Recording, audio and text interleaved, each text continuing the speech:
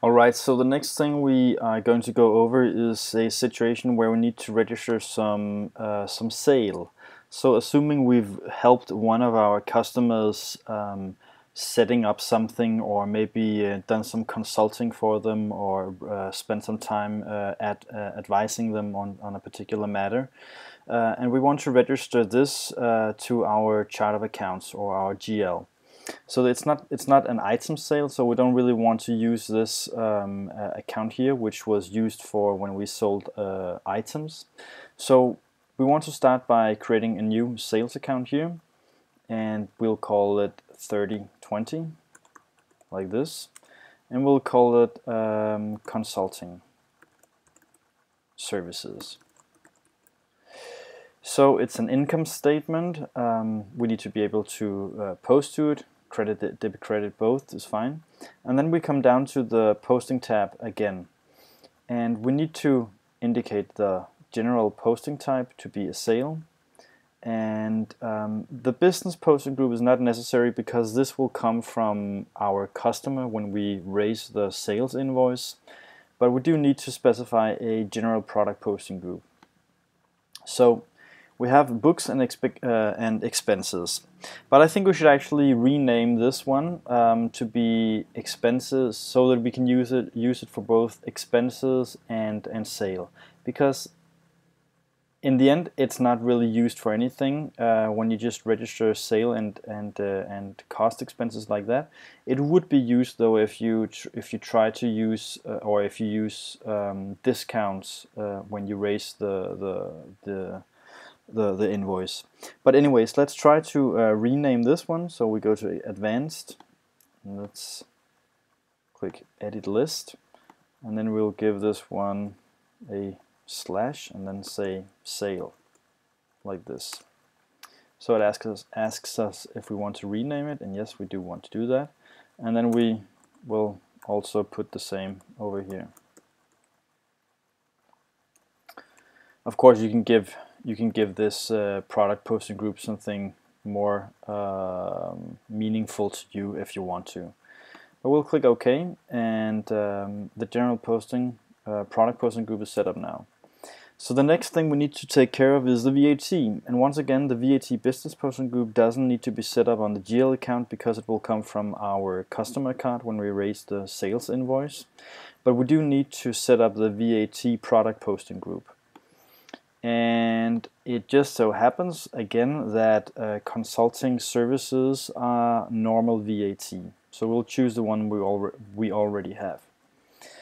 And we'll click OK, and this should really do it for the setting up the chart in our chart of accounts, so the account. So next we will go to our sales invoices, and we'll raise a new one, and we'll have to give it a manual number. I'll just give, no, this is fine. And then we'll set the sell to customer to our domestic, which is the only one which is properly set up.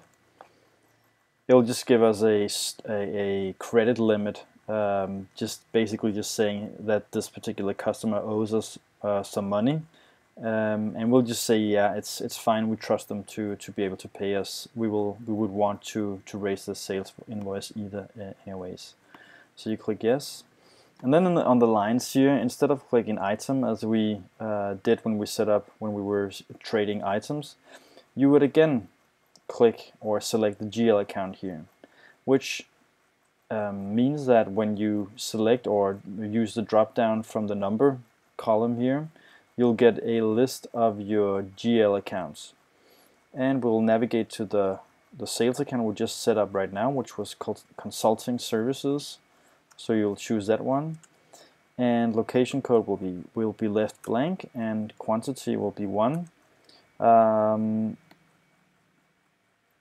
we will say that we did consulting worth $500 or pounds. So let's just have a look at this statistics window, because in the statistics window we'll see some different information, or more information about this sales invoice. This statistics window is also available from the purchase invoices.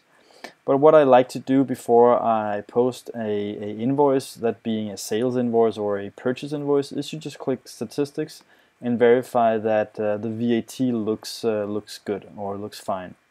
So basically it's saying here that the total of the invoice is 500 and that it intends to top it up with 100 worth of VAT, which is fine. So I'll click OK and then we'll try to post it. There we go. So it went through and we can then navigate to posted sales invoices, and we will see our second posted sales invoice lying here. And if we let's navigate as we usually do, and we'll confirm that the GL entries looks as we expect them or we want them to. So we've had a sale of $500 and we expect our customer to pay us 600 soon, and of those 600 we need to pay 100 to the tax authorities. So this looks fine.